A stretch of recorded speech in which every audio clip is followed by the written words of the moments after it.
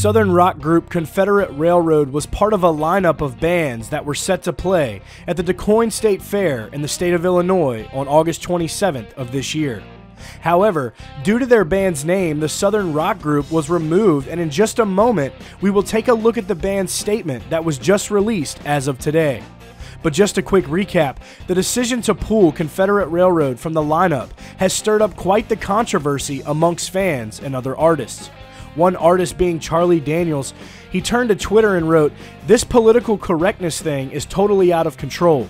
When a fair cancels the Confederate Railroad band because of their name, it's giving in to fascism, plain and simple, and our freedom disappears piece by piece. Sick of it." And according to John Gross, who is the state fair manager, explained that the Illinois Department of Agriculture was who decided to pull the band because of their name.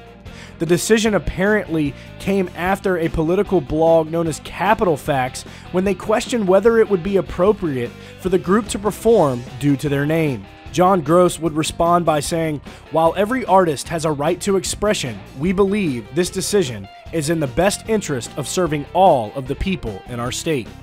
Local media also added that the decision appeared to reflect racial sensitivity concerns. And initially, Confederate Railroad declined to comment on the decision when they were contacted. But now, as of today, the band has released a statement regarding the decision on their website.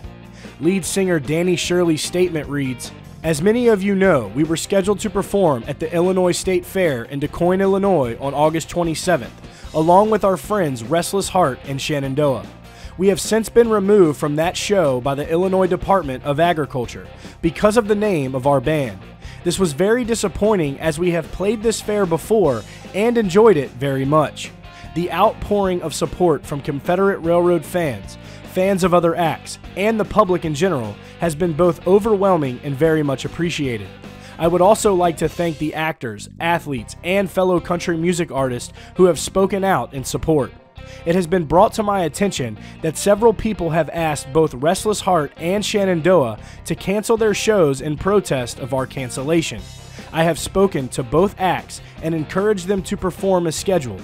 Live concerts are how we pay our bills and feed our families. I would never want to see another act lose a payday because of this.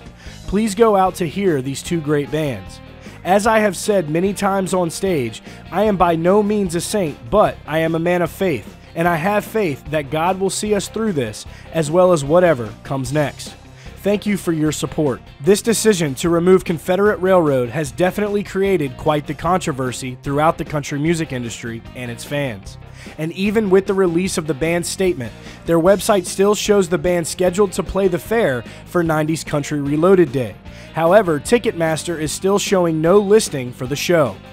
Well, that's all for today's video, guys. Make sure you hit that subscribe button down at the bottom and turn those notifications on for breaking updates on your favorite country artist and all the news coming right out of Music City.